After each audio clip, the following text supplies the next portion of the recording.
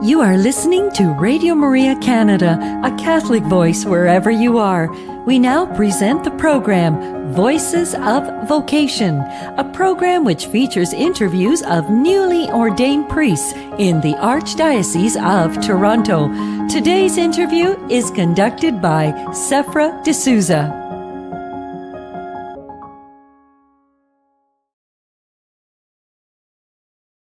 Hello, dear listeners and viewers, and welcome once again to another episode of Voices of Vocation.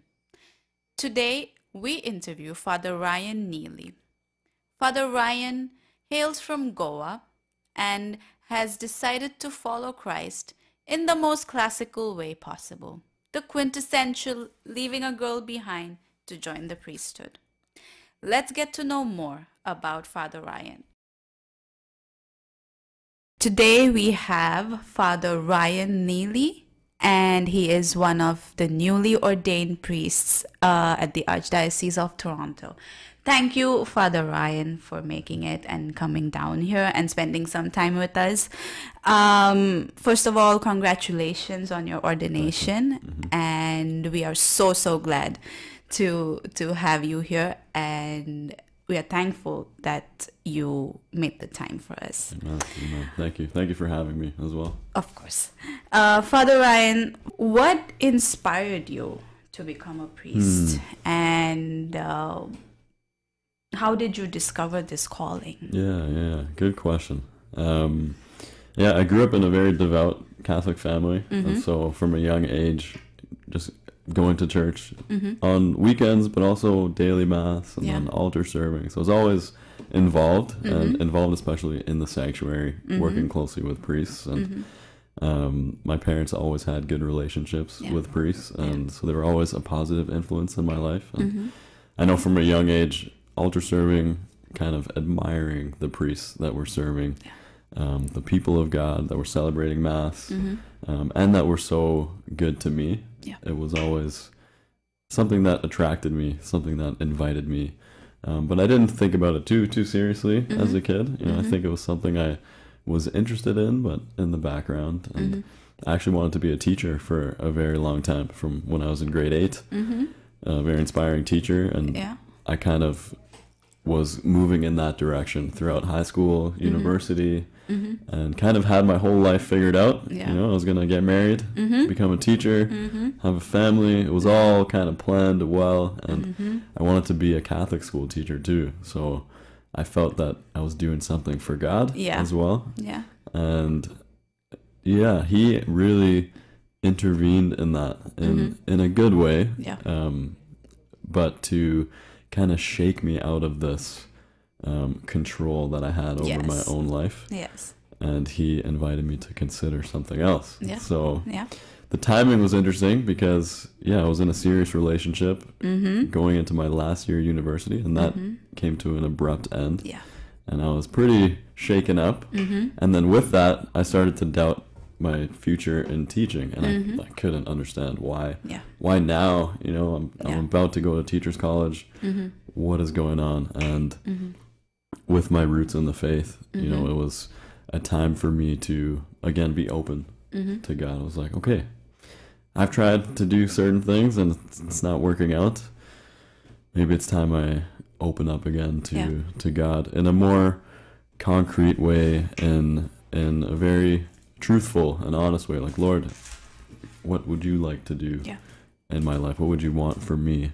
And it was there. So in my final year of university, in the midst of this kind of stress and anxiety about my future, I remember being in church at Mass, and at the moment of consecration, when the host was lifted up, just hearing the word seminary, just like a whisper to my heart, and in an instant, like, it brought this sense of peace, and all those worries and fears about my future were gone.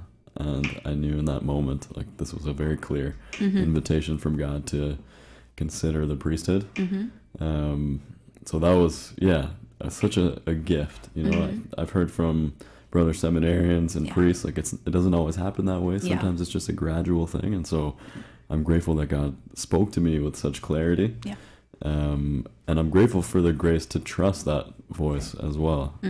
So from there, I attended a come and see weekend and met with the vocation director, and just kind of slowly God gave me the courage, really, and the peace to trust that this was something he wanted for me, and that's something I could be happy about too, not fearful of. And yeah, kind of went from there. Father, that's a very bold step, considering that you were at a certain stage in your life, and then there was turmoil and things happened, and then you just had that light bulb moment during the consecration. It was almost like the Lord calming the storm. And everything becomes clear after that for you. So on the same note, now that you're a priest and you now have the opportunity to hold the consecrated body in your hands, how does it feel? Oh my goodness, it is amazing. Like, absolutely amazing. Really? It hasn't really sunk in. Like, I feel like I'm so new to it. Yeah. It's funny, leading up to ordination, we had to do a lot of practice masses just to get used to celebrating, and like reminding myself it's not practice anymore. You know, this is the real deal. And God is allowing me to do this. Is such a gift, a gift. And and I would imagine that I don't think he's taken away your dream of being a teacher, because I think now you can be a better teacher. Still a Catholic teacher. Yep. And probably not just stick to one school. And I think the world is your playground now. And you can teach wherever you want and through any media you want. That's right. So I think he's taken your dream, the mustard seed of your dream, and it's the veritable tree now. Yeah, that's so true. Yeah. You know? He doesn't like take away our plans and invite us to do something we don't want to do, but he takes what we want to do and he has an even more beautiful plan. You know, uses all of our gifts, you know, for his greater glory. Yes. So, amazing. Father, what were the challenges you had to face when you were discerning, announcing, and more importantly, pursuing your priesthood? Yeah, I'd say as I was discerning, you know, it's, of course, when people think about the priesthood, the first thing that comes to mind is like not allowed to get married, not allowed to have children, and you have to really wrestle with that. You know, is that something I can do? Is that something I want to do? I'm not sure that it is, you know, as I was discerning. So initially it was just, I'm going to see, you know, the word that God spoke to me was seminary, not priesthood. I it was, see. Okay, let me, you were like, let me explore the seminary and see, you know, I'm open to it. I don't know what is going to happen in the end. I remember sharing with my grandmother, and on that note of announcing, you know, my family has always been so faithful, and so I didn't have any fear about sharing with them. And thankfully, you know, they're so supportive. They always have been throughout. My mom was moved to tears when I told her. That's so sweet. My grandma as well. It was very, very, very sweet. I'm so grateful for that. 'Cause are you the first priest in your family? I have an uncle who's a priest as well, but of my generation. I see. I see. And my grandmother has, she's since died, but she had 5 grandsons and was praying that one of them would become a priest. She was praying her whole life. And so I had a chance to tell her that just before she died, like the same week actually, which was also such a gift. So you had the chance to tell her that. I did. That's beautiful. It was honestly amazing. And that's beautiful. She told me like her advice. I told her like, Grandma, I don't know what's going to happen. Like it's very early stages. I just did the come and see weekend. And she said, that's okay. You know, just try. Just try. Oh my gosh. So no pressure. It's, you know, trust that our Lord will take care of you, but just try. Give it your best. And that's what I've done. But to that point of the challenges, reconciling with the sacrifices that are involved, but also my own humanity, you know, my own brokenness.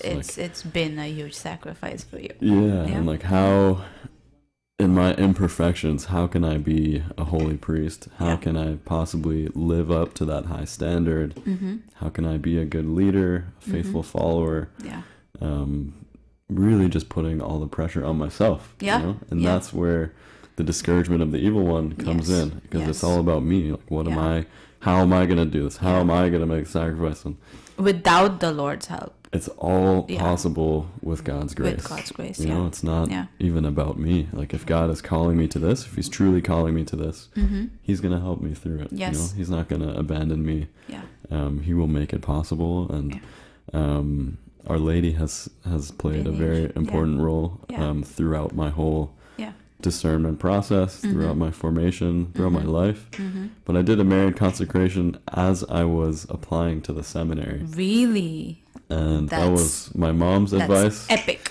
Yeah, and I look back at that time, and it was very challenging, you know, to really commit. Like, the application process is quite rigorous. Yes, it and to write an autobiography, it's like, oh my gosh, just writing about myself. Was really, really tough and tedious. Yes. But I remember, like, Our Lady just lifting me up through that whole process and giving me this sense of peace.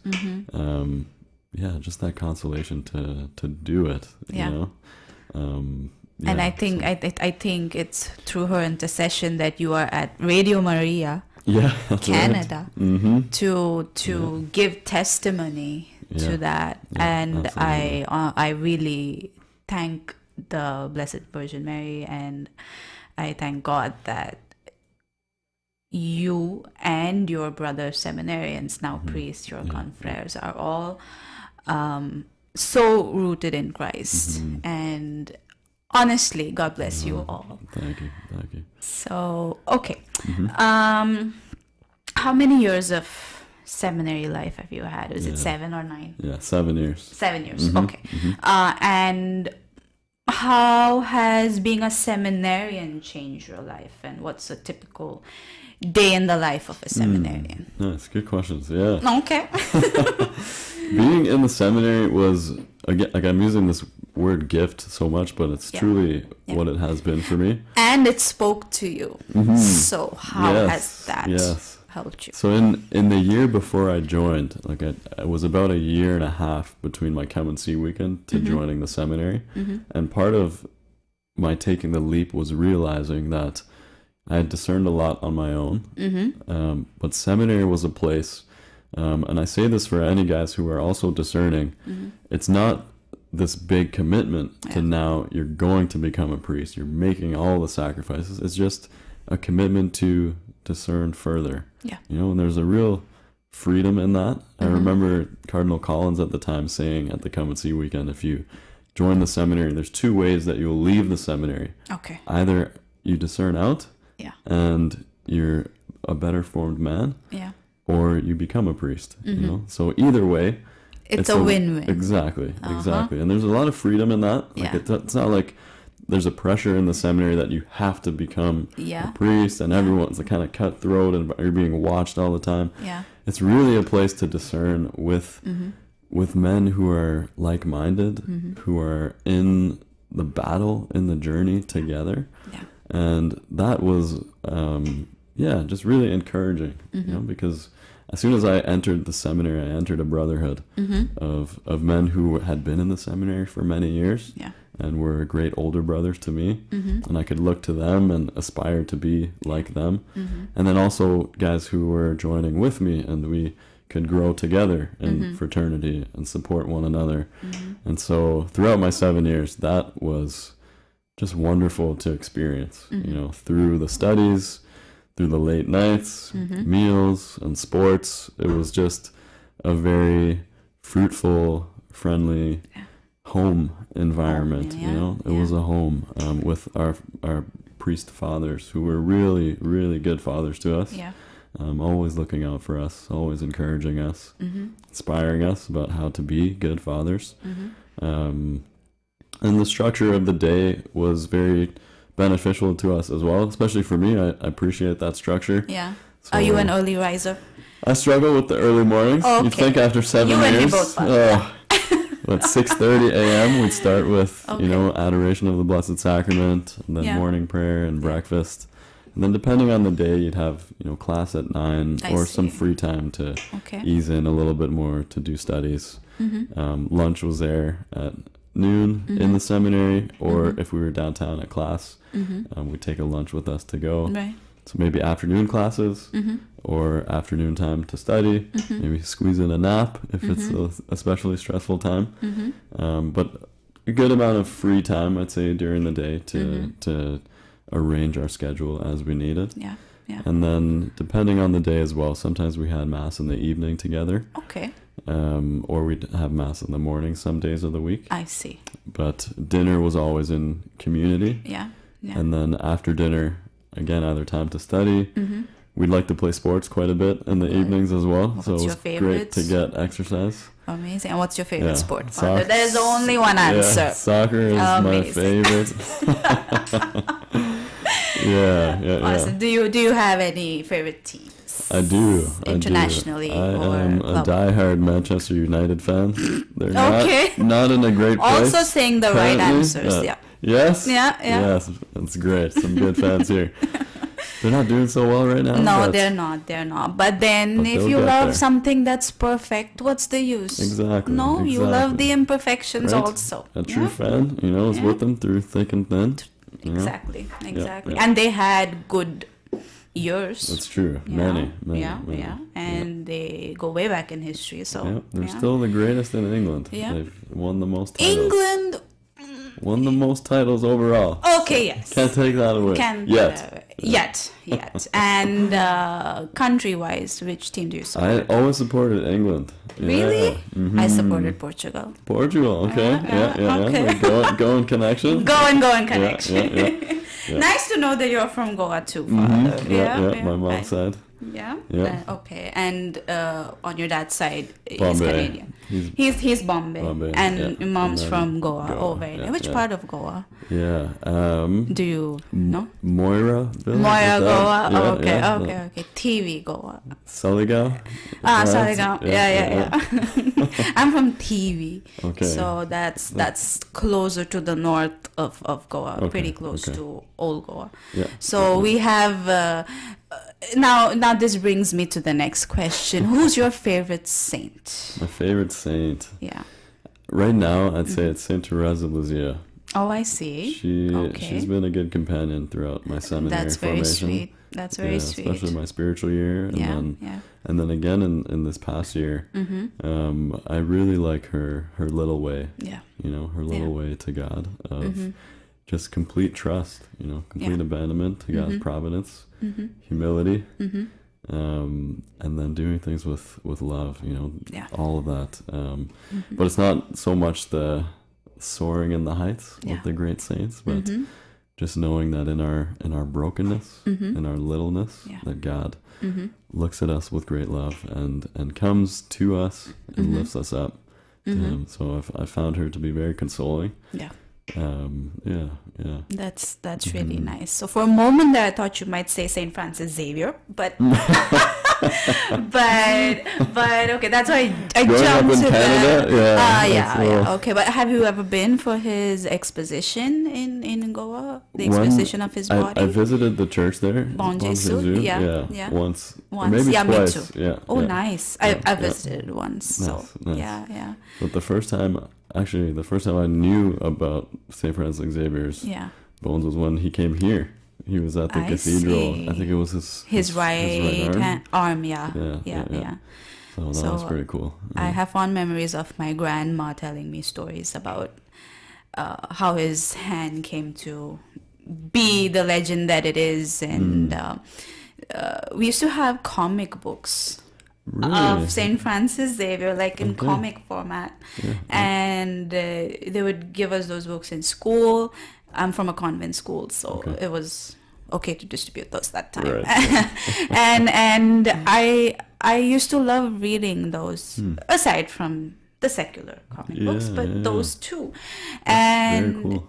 Yeah, and he has always been, if I might digress, he's always been a part of my life, Saint Francis Xavier, mainly because by association, Goa and him, and all the legends and all the stories and all the facts. He's a pretty miraculous saint. And fun fact, he's Spanish. But it's okay. Portugal is on the map. But you still, yeah. So yeah, because I do have grandparents and great grandparents who are Portuguese. Okay. So I suppose that's where the connection lies for me. That's fair. Yeah. So thanks, Father, for sharing about Saint Teresa of Lisieux. I would imagine that she's a sort of a life companion for you. Yeah.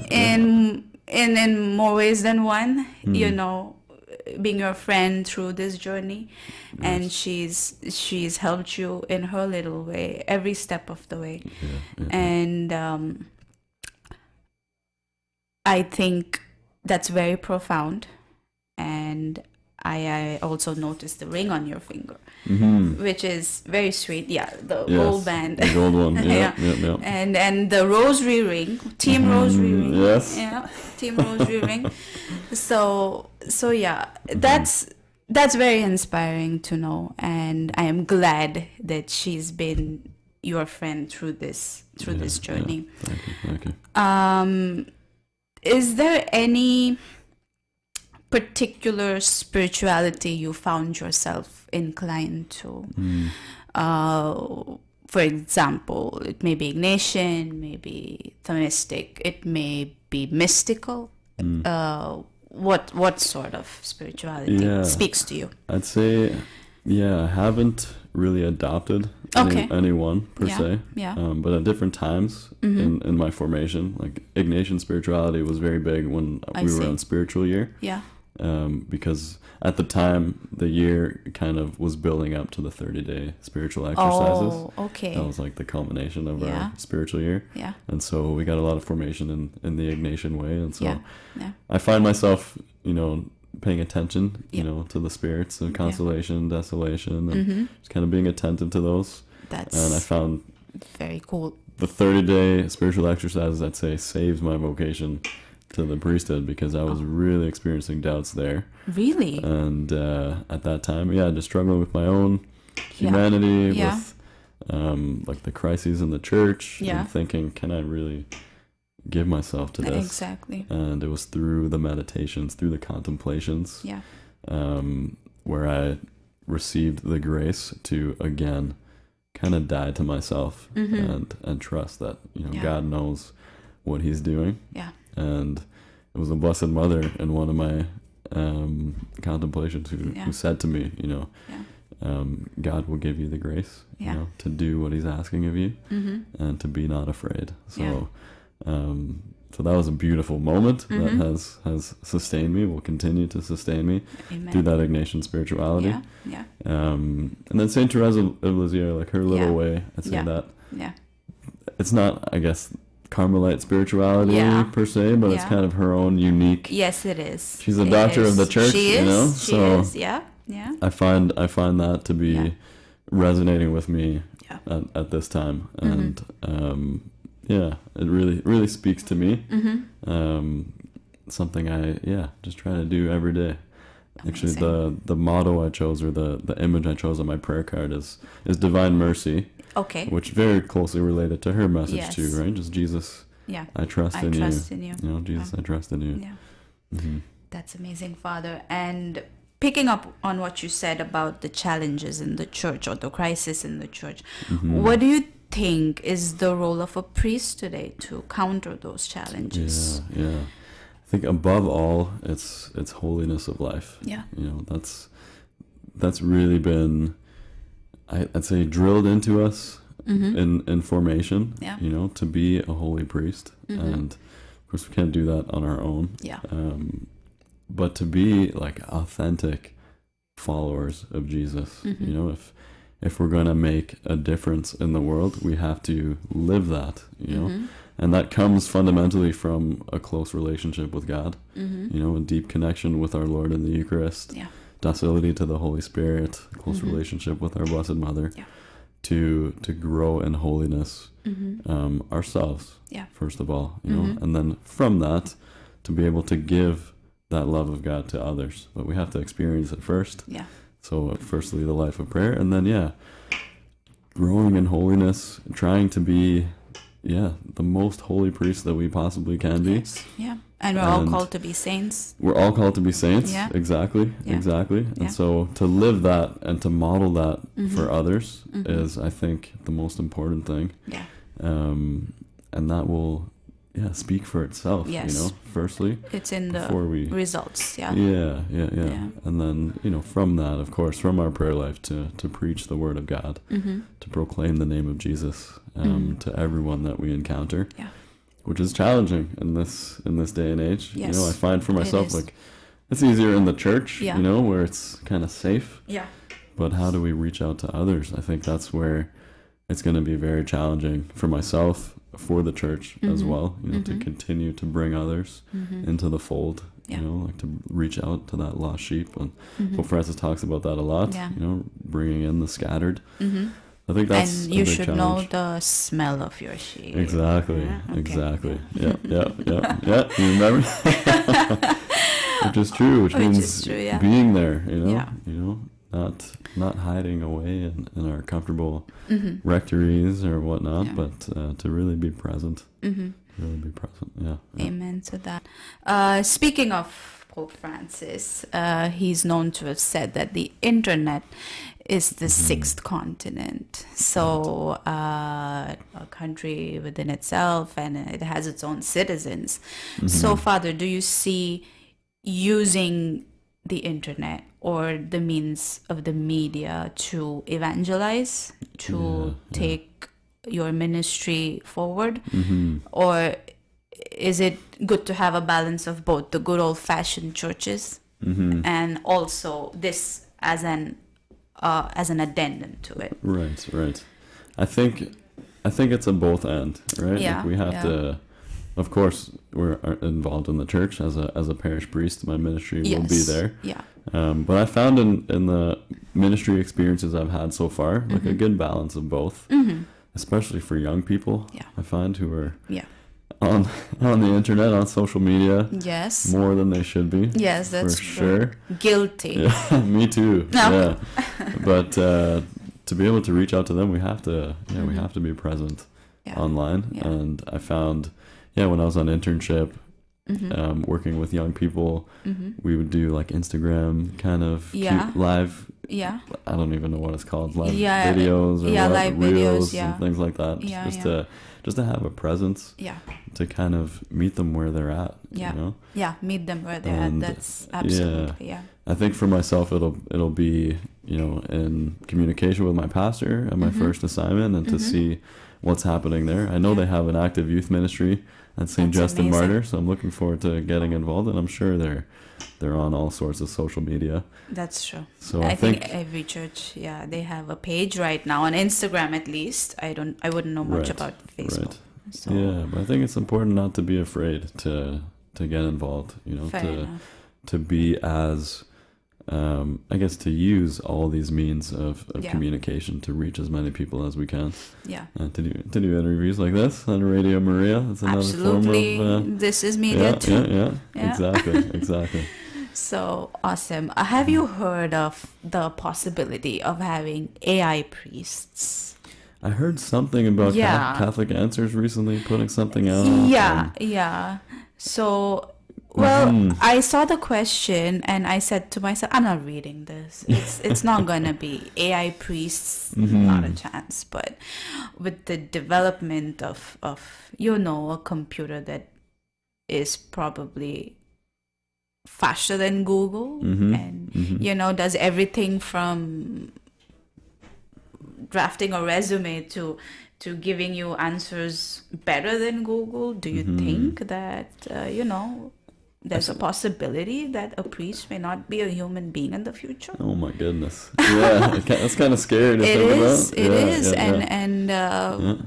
Well, the rest of us are still human, not cyborgs yet. So I don't know how that interaction and connection would take place, but but well, scary thought. I think with limits, you know, With limit, yes. there can be good uses of AI, you know, to be able to answer questions, for example, to be able to communicate answers in a way that typing into Google wouldn't be as beneficial maybe for people. But our faith is incarnational, you know, like Jesus came in the flesh. We are body and soul. Yes. So we can't separate that from our faith, you know. So we can never have an AI priest, for example. We need that person-to-person contact. Absolutely. You know, how would one make a confession if the priest... Exactly. That was the problem, I think, with one of the recent AI priests, that someone asked for absolution, and it's and like, then exactly. Well, God has chosen human instruments to communicate his love and to affect the sacraments, not artificial technology. Amen. Yes. Thanks be to God for that. Yeah. Father, how do you, or should I ask, what exactly do you see your ministry being? For example, do you want to cater to the youth? Do you want to cater to people discerning the religious life or the family life? Or do you want to cater to people, you know, in the sunset of their lives and associated issues with that? Where do you see your ministry budding, or would you consider being a missionary, for example? Where do you see Father Ryan leaving a legacy behind? Well, my calling was to the diocesan priesthood, and so that typically involves parish ministry. But the line that comes to mind right now, I believe St. Paul, is to be all things to all things people. To all people, you know? Not to play favorites, of course, you know, but to be that connection between God and his people. So to be reaching out to everybody, you know, everybody that I encounter, especially in the parish, of course, where you have people of all ages, you know, so everybody needs something different, you know. There are the faithful older parishioners, you know, who need continued encouragement. Those who are sick, those who are neglected, isolated, who need particular care, you know, especially end of life. In our country, where that is a big problem, you know, not to feel like a burden, but to be cared for, you know, with the same love that we all need and deserve. And then to accompany people through their life, through their milestones, through the sacraments, you know, to be with them, baptism, first communion, confirmation, weddings, funerals. I think I have maybe more gifts in working with young people, even though it's challenging. You know, I definitely think going into high school especially will be a challenge, but we have to, I have to be, you know, working with the youth, inspiring them, bringing them closer to God. You know, we definitely need more youth in our churches. Absolutely. So youth ministry has to be your focus, invested in. Invested a focus, not necessarily yours, but a focus. Certainly.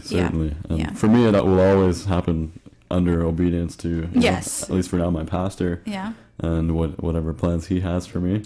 Amen. But I look forward to, you know, going into the schools, to witnessing, you know, to the faith. You know, I don't know how much encounter they have with that, but to be a visible sign, you know, of God's love, and to invite them in. So definitely youth will be a focus, a big focus. Amazing. And Father, how would you combine, now this is your pastoral work, how would you combine this work with your prayer life? Rather, how would you balance this and your prayer life out? I know I struggle with the mornings, but I know that's going to be very important to have a steady prayer life, you know, for sure. But I think from what seasoned priests have been telling me, you know, the morning is the best time before the day begins, and then it can be pulled in all sorts of directions. So it's going to begin with certainly the breviary, praying those faithfully, but then also I need to really commit to and not sacrifice that quiet prayer, that quiet prayer time, you know, the mental prayer with our Lord.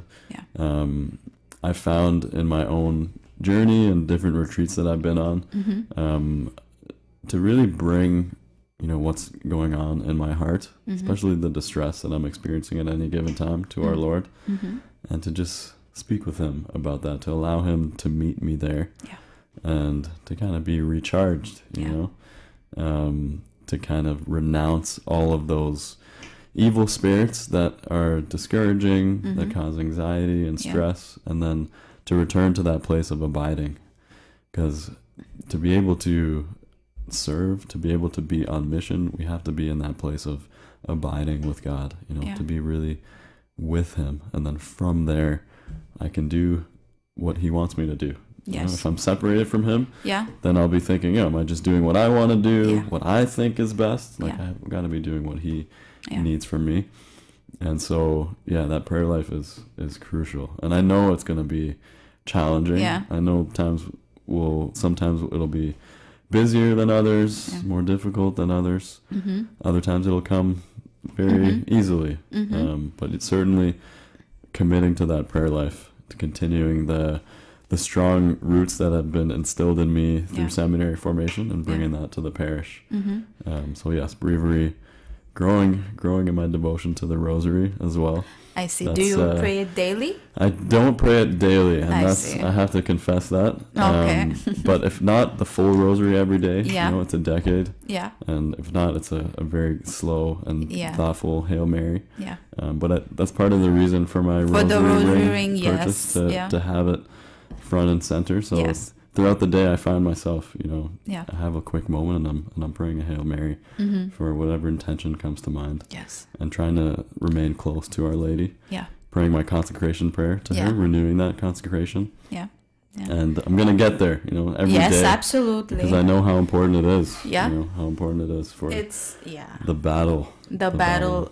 Very true. And she crushes Satan's head, so she's the one, she's the woman in charge. Exactly. Do you have a devotion to the 3 Hail Marys? Like, that's an emergency little rosary that people usually say. Like, if you can't pray the whole rosary, one says the Our Father, 3 Hail Marys, and the Glory Be. Right. And you're good to go. Okay. It's not a substitution for the rosary, of course. But in the event that one is caught up with things of life, one says that. Right. So in case I'm caught up, which I usually am, I resort to the 3 Hail Marys, which I learned growing up. So I like that. So now you know. Father, now the $1 billion question. Okay. You've had, shall we say, a very real experience with and you've been vocal about it, as you told us earlier, that you've had a relationship and you wanted to get married and have children. Now you take vows of celibacy. Now, how has celibacy been a blessing to you, and how is it going to be a blessing to you in the future? That's a very challenging question in a way, because it's quite a mysterious thing to me still, you know. It's this gift that has been bestowed on me, which it's not always easy to see it as a gift, you know. I had to really discern that, and to really pray through that. But I see it as this opportunity to be more closely conformed to Christ, you know, and then also to be more available, you know, to be available with undivided heart to serving his people. And so celibacy is my way of, or God's way through me, of giving me this opportunity to give of myself completely, you know, completely to him and to the church. And that's what it's all about, you know. Yeah. I was reminded by Archbishop Leo in his homily at our ordination. Yes, yes. We're not bachelors, Yeah. you know, but we are called to be a husband to Yes. our bride, the church, Yes. and a spiritual father, Yeah. you know, to Yeah. the children that will be entrusted to us. Yes. And so it's a blessing. It's also a huge responsibility. Yes, it you is. know, Yeah. to- I think responsibility is a nice word. Mhm. Yeah. Yeah. Yeah. And it's not just a sacrifice either. Yeah. You know, Yeah. it's a joyful calling, where this is how God is gonna continue to work out my redemption. This is the means that He has chosen Yes. for me, Yeah. and I can lean into that with trust. You know, that's Amazing. yeah, Amazing. yeah. And I mean, just my 2 pence. It's not only your redemption, but through you, those souls that you would be redeeming Right. through your vows Yeah, of yeah. celibacy. And it's funny you should mention that, because I attended the ordination mass too. Yep. Yes, and it made me a little emotional to see that you also take vows pretty much similar to marriage vows. Like you say, I do. Yep. And that was like a wow moment for me. I had tears. I don't know why, but I did. So I think in many ways, yes, this is a marriage. And one of my friends also said once, today I celebrate XX years of marriage. But he's a priest. Right. So I like that. yeah, and he worded it that way. And that touched my heart too, because look at him, so many years, and the years were in double digits, by the way. Okay. And he looked at it in such a romantic way, for lack of a better word, but romantic way. But with so much devotion, unwavering devotion. So I think that's beautiful, and especially for you in your case, where you have a very real experience of that, and you were able to make that decision, was hats off to you, Father. Right? Hats off to you, and may God bless you in your journey. Thank you so much. Sakura. Last but not the least, because production is after us, how would you like to be remembered? And what sort of legacy would you like to leave behind? If someone says, oh, I met Father Ryan today, and he, for example, heard my confession, what would you want them to go away thinking? Yeah, I've really been thinking about this question, and Yeah. very kind of succinct. Yeah. To be known as a humble and holy priest Yeah. who loved well. Yeah. You know, that is what I pray I can live up to each and every day. Like I can continue to grow in, to constantly be humble, you know, before God, before others. However much experience that I have, however much I'm looked up to as a spiritual leader, to always be humble, to be holy, to daily grow in my devotion to our Lord, to Our Lady. Yeah. To be holy, to inspire others to be holy, and to be known as someone who loved well. Yeah. You know, that loved fully those entrusted to me, God, everyone that I encounter. That's it, really. That's it. Yeah. I think that's what it's all about. That's what it's all about, yes. And that's, even though you put it in simple words, that means a lot. And I congratulate you once again on behalf of Radio Maria Canada. Thank you, Father, for making the decision you made, all through God's grace. And we wish you His choicest blessings on your priestly journey. Thank you so much. And with that, we wrap up our conversation with Father Ryan. Truly, his grandmother's prayers have brought him so far, and we are sure that with the prayers of his parishioners, well-wishers, and family, he goes further on in his journey with Christ. God bless you, Father, and may Our Lady constantly guide you.